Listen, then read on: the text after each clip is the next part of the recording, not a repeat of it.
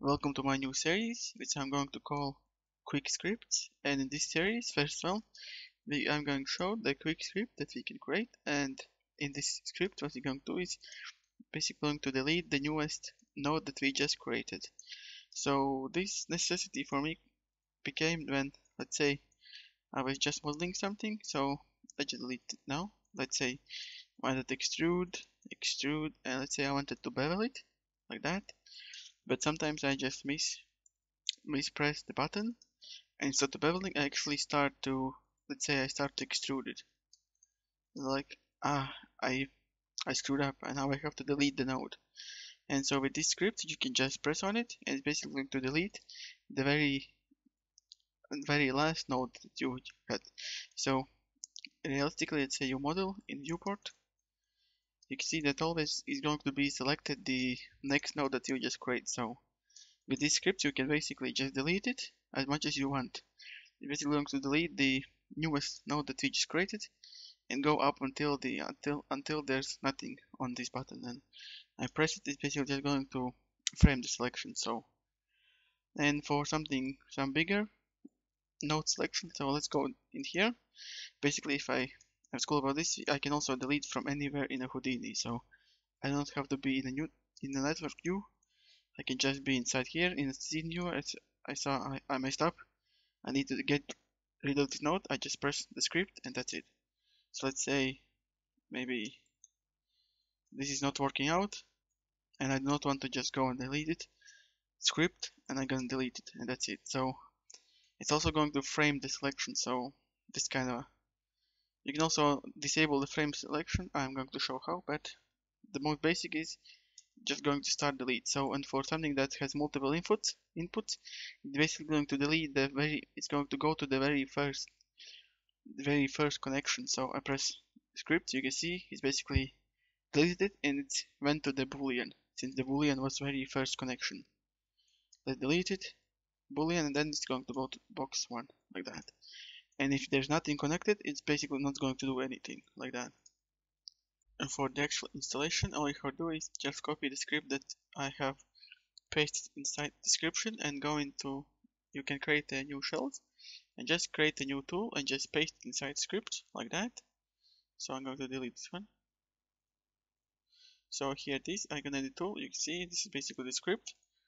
Now what you can do is then just give it a name, a label, and then just assign it to a hotkey. So for me it's a shift delete. So for me it's very convenient for the shift delete, because in C I always use the delete like that, and I still can use it. But let's say I am inside here, I just can delete it like that with a shift delete. And yeah, that's it. So I did not put any render flags on it. So what you could do with the script, I always kind of go back and forth with it. If I want also for these deleted nodes also put down a render flags or the display flags. So inside here, let's say starting the deletes, you can see it's not going to put any display flags because I kind of go back and forth with it. So for render flags, I don't really want to put it in, but for display, you can actually, if you really want to. Well, for me, it's mostly used for once I'm modeling and I just screwed something up. So I know it's going to have a render flag and display flag on it automatically, and if I delete it right here, it's going to automatically put it inside here. And also some of these nodes actually cannot actually have a display flag on it. So, but you can use this one inside basically anywhere because the current node is everywhere. So let's say I have nothing selected, I press on it, it's going to select the current node like that. It's also going to start deleting it. So I'm just going to connect these like that. See, even not in a, once you're not in a geo, you can just delete it. It's basically divided into parts. Basically what happens when you have one node selected and what happens when you have none or more selected, or zero or more than one selected. So first of all, the most common one is going to basically be once you have one selected. So what we have in here is pretty basic thing. So one thing to make sure noted that basically if you have multiple multiple network tabs opened, you have to know that by default it's going to be a 0. So basically the first tab that you had opened up. So what I'm going to do is actually close this one. Let's say I have only one tab at all from any of these. So from any of the Houdini, I have only one network tab. So by default, it's going to work out like that. So, but let's say I have another one and open up in here. I'm gonna frame the selection. You can see it's still going to just work on this one, in this one. But let's say I want to actually, let's say I want for this to be my main one that is going to actually delete and center the selection. How can we do it? Well, basically we have to give it back a 0. We have to give it back 0 index. So this network editor, you would think that you could maybe change the index to 1,